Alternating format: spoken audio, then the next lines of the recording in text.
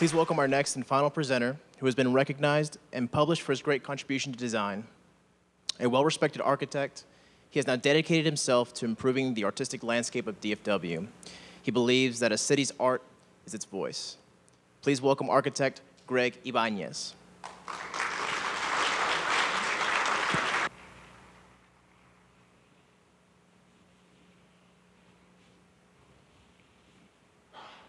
I was asked the question, why put art in a water treatment plant? Well, let me put it another way. I was actually asked, why put art in a water treatment plant?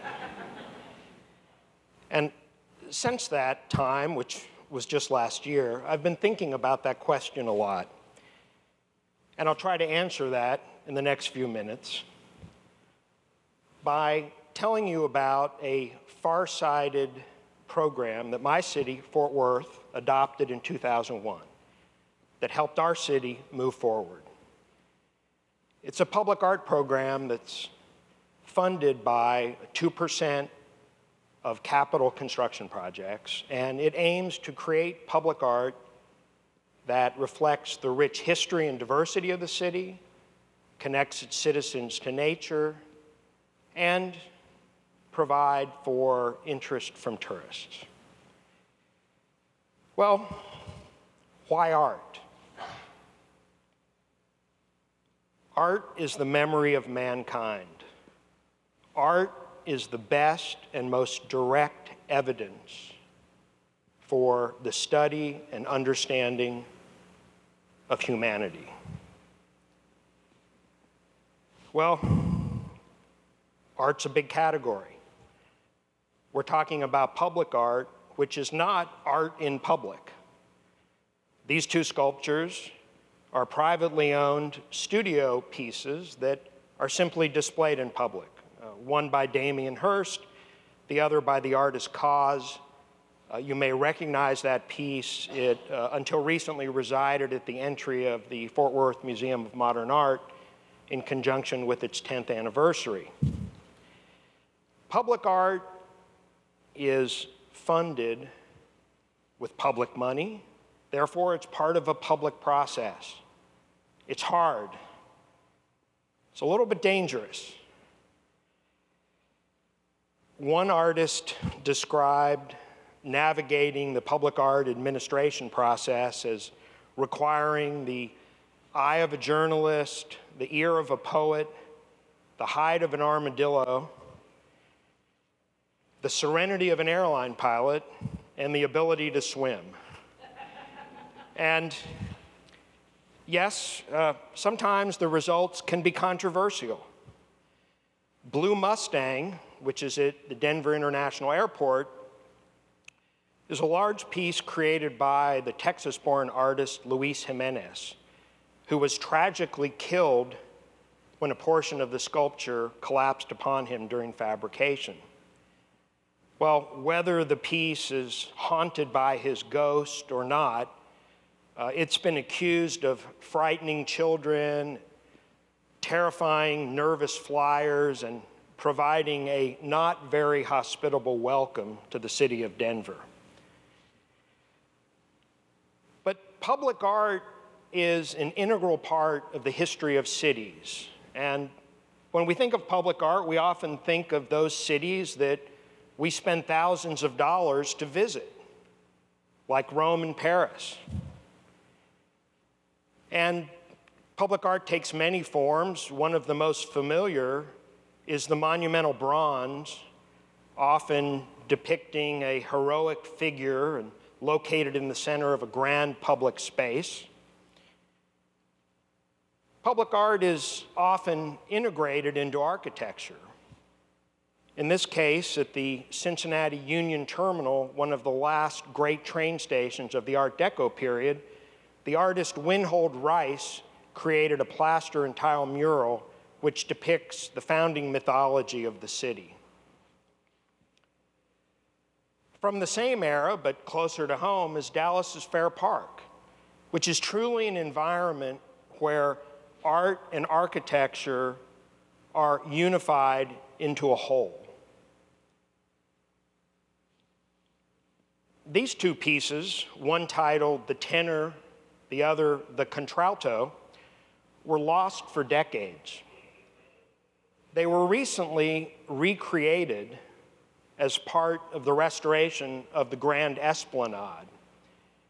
Now, looking at them, one can imagine that their, shall we say, anatomical frankness may have caused a little bit of a stir in their day, and I suspect even at the fair now, there's probably a few parents that cover the eyes of their children as they pass by. The most significant installation of public art in the United States of recent vintage is at Millennium Park in Chicago, where literally millions of people go to see and interact with Anish Kapoor's Cloud Gate, or as it's affectionately known, the Bean, and the Crown Fountain by the artist Jaume Plensa. Now, in Fort Worth, we either have in process or have completed 106 projects, and these span the entire city. One of the first was Intimate Apparel and Pearl Earrings by Donald Lipsky, and it's composed of cowboy hats that were donated by native and a few honorary Texans. It hangs in the Fort Worth Convention Center, and it remains today one of the most popular pieces in the collection. Byers Green is a small triangular pocket park bounded by 3 streets, and in it, the artist Philippe Kleinfelter created a work titled Earth Fountain. And this piece works at multiple scales. It engages passing motorists, but it also rewards close viewing by pedestrians in the park. This lovely facade at the Southwest Community Center, as you might suspect from the mottled paint on it, was the repeated target of graffiti. The artist Michael Kirby engaged both the neighborhood and the students in creating a Trompe l'oeil mural, which is titled Love Story. And this mural tells the story of a cowboy and a lonely ballerina, along with a colorful cast of supporting characters. And I'm happy to report, since its completion, no more graffiti. The power of art. Even the most mundane piece of highway infrastructure, in this case, a 460-foot tall communications tower, can become the platform for meaningful art. Night Song by Connie Arismundi and Lara Garanze is a kinetic piece which has a varied program which reflects the seasons, the flora and fauna, and waterways of North Texas. It can be seen for miles, and in fact, the public art staff has received letters from people who pass it daily, and they speak of the joy they get from seeing it in its different forms each time they pass by. One piece that's in process is The Wind Roundabout by the artist Ned Kahn. This is located in the new Henderson Street roundabout in the Trinity Uptown area, just north of downtown. And this is also a kinetic piece, and it's animated by 2 things that we have here in Texas: light and wind. This is a piece by the same artist recently completed in Singapore, and the fabric you see is the same as in the Wind Roundabout.